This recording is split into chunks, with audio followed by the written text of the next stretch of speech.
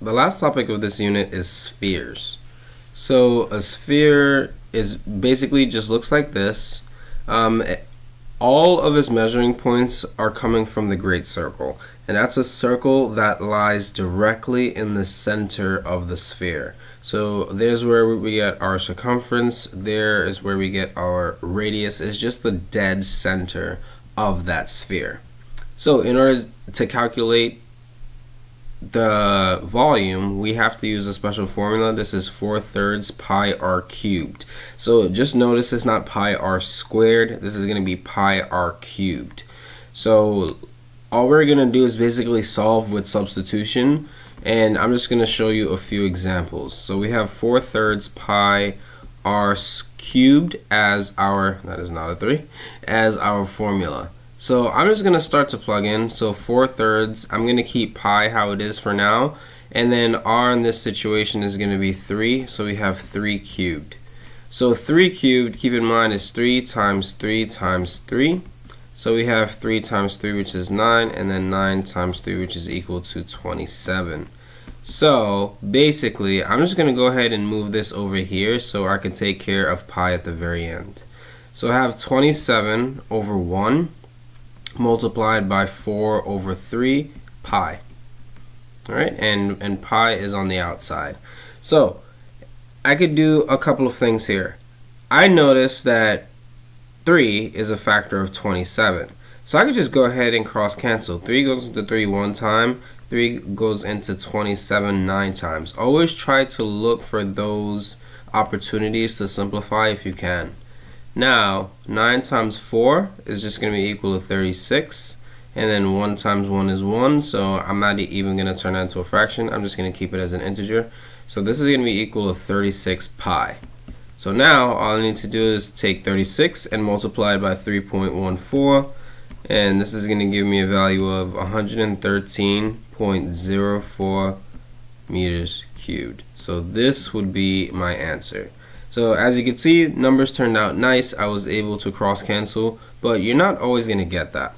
So there is another way I could have solved this. So we have 27 over 1 multiplied by 4 over 3, and this is pi. So let's just say you didn't know how to cross cancel. You could of course have multiplied 27 times 4. So 27 times 4 is equal to 108. And then you have 3 times 1, which equals to 3 pi. And then at this point, you just go ahead and take 108 and divide by 3, and you'll still get 36. And then you'll just continue from this step. Okay? So as you can see, we got a nice integer, 36 pi, but that might not always happen, especially because we're multiplying by 4/3. So let's take a look at example number 2.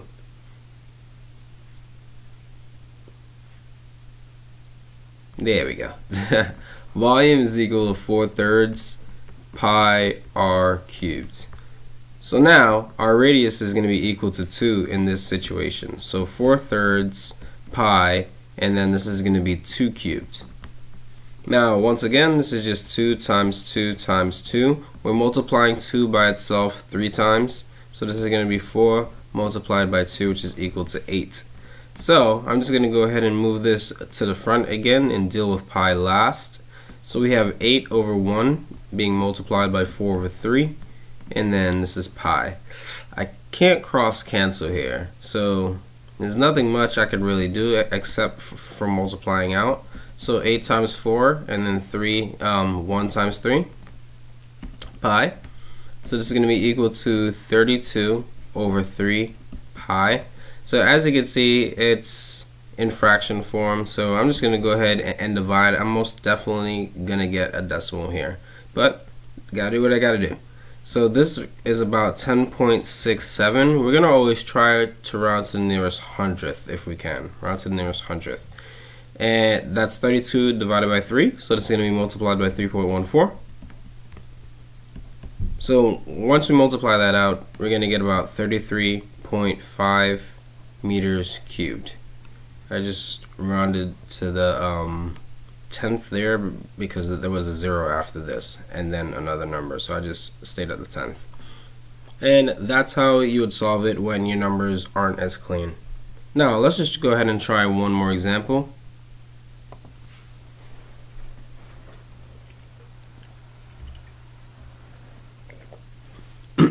So in this case, it gives us our diameter, which is 14.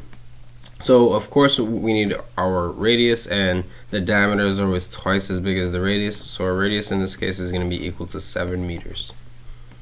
Once again, volume is equal to 4/3 pi r cubed. Now, I'm gonna do something a little different. You don't have to do this, but I do want you to remember that pi is also 22/7. Okay, so we have 4/3, and we're going to multiply that by 22/7. Now r in this case is going to be equal to 7 cubed. Now I'm just going to expand this for a little bit. 4/3 times 22/7 multiplied by, we have 3 7s, multiplied by 7/1, multiplied by 7/1, multiplied by 7/1. Okay, that's just 7 cubed. 7/1, 7/1, 7/1. I just put everything in fraction form. I know it seems a little bit confusing, but as you can see here, I could cross cancel these two, right? And essentially just get rid of one of these 7s. So if I cross cancel these, I have 4/3 multiplied by 22/1 multiplied by 1/1, which is just 1, multiplied by 7/1 multiplied by 7/1. So essentially I just got rid of that 7, so I don't even have to cube that 7 anymore. I could just square it now. Right? So after all that, I'm not sure if that really helps with the math at all. It probably doesn't. We have 4/3 times 22/1 multiplied by 7/1 multiplied by 7/1. So now let me just put them all together. 4 times 22 times 7 times 7 is 49. That's all going to be over 3. Let's continue to evaluate. So 4 times 22 is going to give me, I could figure that out in my head, that's 88 times 49 divided by 3. 3 can't go into 88, 3 can't go into 49 evenly, so we have no choice. We're going to have to multiply these two and divide by 3 at the very end. So when we multiply those two, we get 4,312 over 3, and then finally we take 4,312 and divide by 3 to get 1,437.33 centimeters cubed. Okay, so it's not the cleanest, you know, and I guess it's not great working with fractions, but because of this 4/3, we're gonna have to work with the fraction anyway. So that's why I just thought it would make sense to cross cancel here and just turn pi into a fraction instead of multiplying by 3.14 at the very end. But that's basically it. Volume of spheres.